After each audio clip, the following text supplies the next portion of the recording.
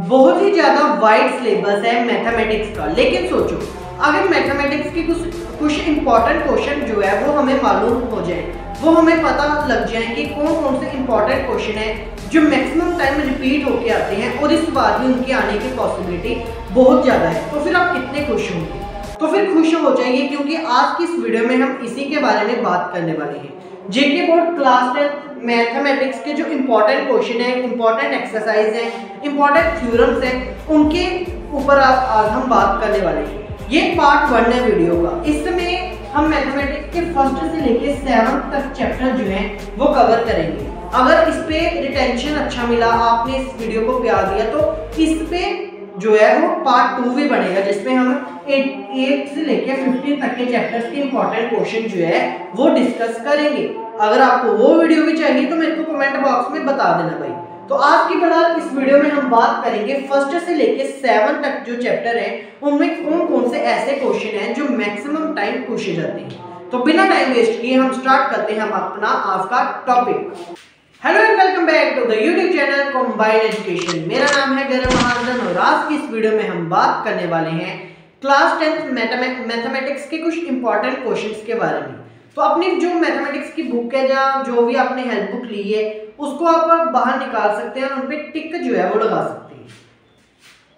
तो सबसे पहले चैप्टर नंबर 1 की अगर हम बात करें, जिसका नाम है रियल नंबर्स, तो उसमें आएगा भाई आपको एक्सरसाइज 1.1 जो है उसमें क्वेश्चन नंबर 1 उसके सभी पार्ट्स, क्वेश्चन नंबर 1 के सभी पार्ट्स। उसके बाद क्वेश्चन नंबर 5 को आप एक बार ध्यान से देख लेना।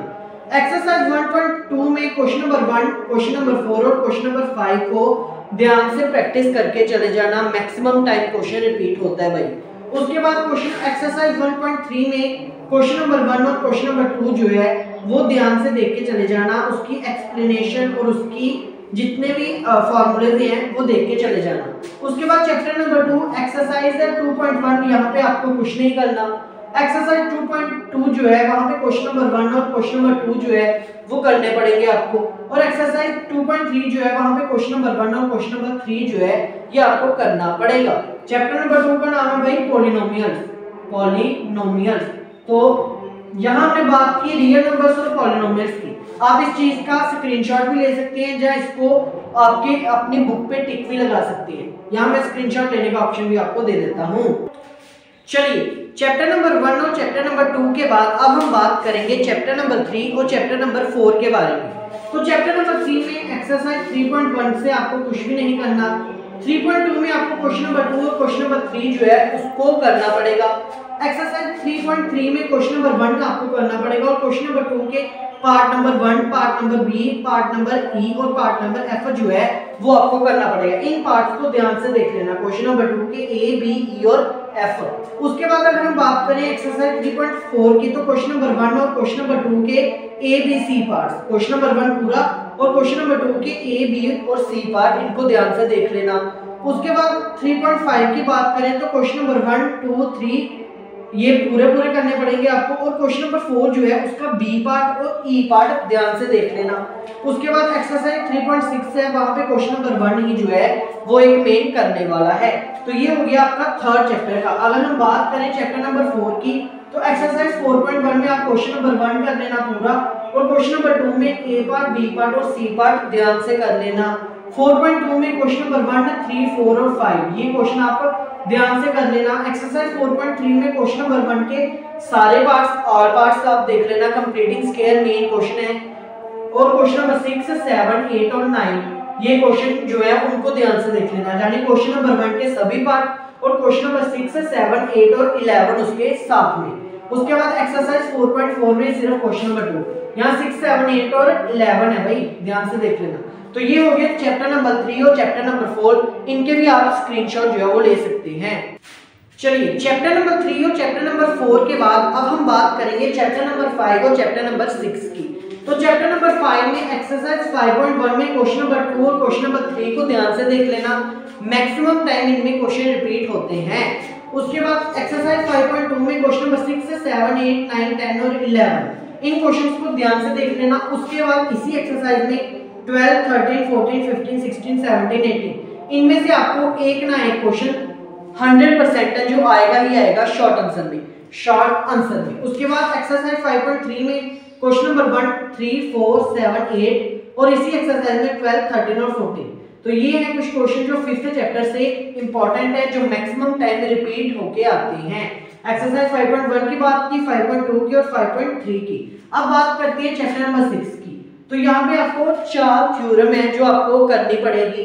बेसिक प्रोपोर्शनैलिटी थ्योरम, जिसको थेल्स थ्योरम भी कहा जाता है, और उसका inverse, Pythagoras theorem and it's inverse, 4 theorem में होगी। उसके बाद एक्सरसाइज 6.1 में आपको कुछ नहीं करना, 6.2 में आपको कुछ नहीं करना, 6.3 में क्वेश्चन नंबर 5, 6, 8 और 13, 6.4 में 1, 2, 5, 6, 7 ये क्वेश्चन है भाई, क्वेश्चन की नंबरिंग। उसके बाद 6.5 में क्वेश्चन नंबर 4, 5, 6, 7, 13, 15 और 16।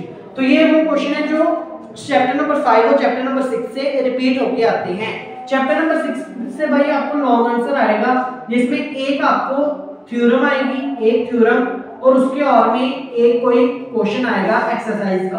तो वो आप अपने हिसाब से प्रिपरेशन कर लेना इन्हीं क्वेश्चंस की और इन थ्योरम्स की अच्छे से। अब बात करेंगे हम चैप्टर नंबर 6 की।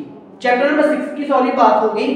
अब बात करेंगे हम चैप्टर नंबर 7। नंबर 1 से लेके 6 तक हमने बात की। अब हम बात करेंगे आज की इस वीडियो के लास्ट चैप्टर में, जो है चैप्टर नंबर आपका 7 कोऑर्डिनेट ज्योमेट्री। यहाँ पे आपकी 3 एक्सरसाइज है। 7.1 में आपको क्वेश्चन नंबर 1, 3, 4, 7, 8, 9 और 10 ये क्वेश्चन की नंबरिंग है भाई, एक बात याद रखना, क्वेश्चन की नंबरिंग है, ना कि पार्ट्स। 7.2 में आपको क्वेश्चन नंबर 1, 2, 4, 6, 7, 8, 9, 10 ये आपको करने पड़ेंगे। और एक्सरसाइज 7.3 में सिर्फ क्वेश्चन नंबर 1 और क्वेश्चन नंबर 4 ये वो क्वेश्चन है जो इस चैप्टर से मोस्ट इंपॉर्टेंट है और मैक्सिमम टाइम रिपीट जो है वो होते हैं।